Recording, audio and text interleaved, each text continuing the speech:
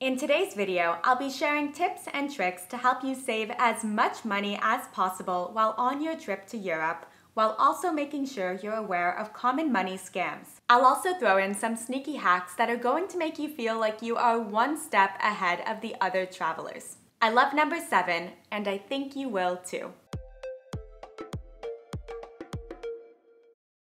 The first way to save money on your trip to Europe is to always pay for things in local currency. So if you are in London, use pounds. If you are in France or Italy, always opt for euros. Many Americans are thrilled to find a store with a sign that says, "We accept US dollars."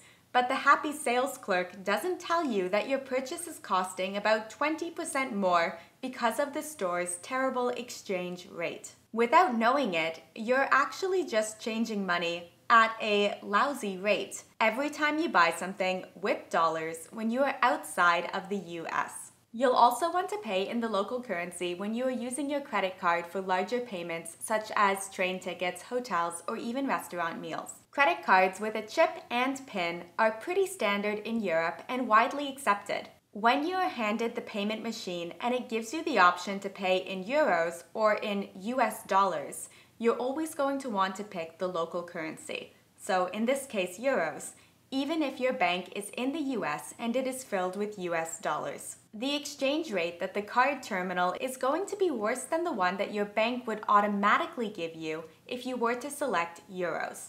So in short, pay the local currency, whether it's cash or card, and you will save money. Another hack to save money while traveling Europe is to purchase an eSIM for your phone. An eSIM is a digital SIM card that you can install onto your phone, and it's going to do everything that a physical SIM card does without the hassle.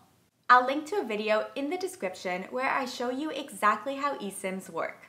I personally use an Holafly eSIM since they have options for unlimited data plans that are going to work across multiple European countries. This saves me from having to buy a new SIM card for each European country that I visit during my trip, and it also saves me from having to worry about paying for data top-ups. Most significantly, it saves me from the crazy expensive data roaming fees that I'd incur if I tried to use my Canadian phone plan while abroad.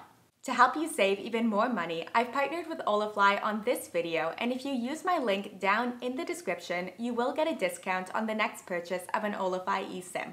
When eating at a restaurant in Europe, another way to save money is to always check your bill at the end of the meal and see if a tip or a service fee has already been added. You might be surprised to see how often an additional 20% has been added to your bill, especially in tourist areas. There is no need to add another tip on top of this or to leave euros on the table as you leave. And after purchasing anything, be sure to count your change. This is such an easy and common scam since the vendor can simply say they made a mistake if you call them out on the fact that they shortchanged you. A bonus hack here is that anytime you withdraw money from an ATM in Europe, consider typing in a strange amount that you would like to withdraw. For example, if you were to withdraw 127 euros instead of an even number like 140 euros, you'll get some small coins or some small bills back. Paying for small expenses with small coins and bills is going to prevent the vendor from not having the change to give back to you if you were to give them a large bill, and it's also going to prevent them from handing you a ton of change back, at which point they could easily have given you the incorrect amount. Speaking of ATMs, you'll save money by getting local currency by using your debit card at an ATM machine as opposed to going to something like a currency conversion counter at the airport. Just avoid any of the independent ATMs like Euronet, Moneybox, or Travelex. These are a total scam and have ridiculously high fees. Your best bet for an ATM is to see if you can find one at a bank location, and also check before you leave home if your local bank has a partner bank in Europe, as you can often avoid fees. For example, Bank of America partners with a ton of banks around the world, and if you use your Bank of America debit card at one of these international partner ATMs, you're going to end up avoiding the $5 usage fee. I discovered this next tip to save money while in a very touristy area in Paris about a decade ago, and I've been using it on pretty much every European trip since. Scope out public libraries for a clean, free bathroom experience. Bathrooms at European tourist sites usually don't cost more than €1, so this hack is more to have a pleasant bathroom experience than it is to really save a ton of money. Bathrooms at public libraries in Europe are going to be free to use and just so much nicer than the ones at the tourist sites that you will end up paying for. The next tip to save money is to see if you qualify for any discounts. Oftentimes, you won't be offered a discount, but it's always going to be a good idea to ask. Back when I was a student, I would go up and ask if there was a student discount to pretty much any attraction or for any ticket purchase that I was making. And I would do this even when I had no clue if there was a student discount or not.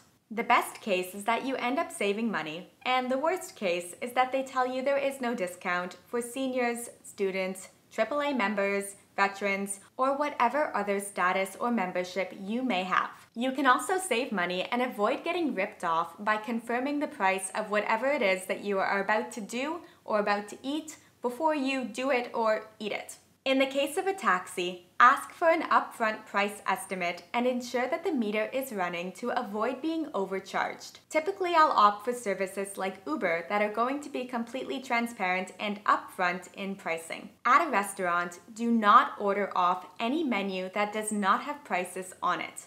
Menus with no prices are a common scam, and it often leaves you overpaying for a mediocre meal. You also may be able to save a significant amount of money by shopping tax-free on your vacation in Europe. My name's Megan, and I would love to see you back here again soon. All the best and safe travels. Bye.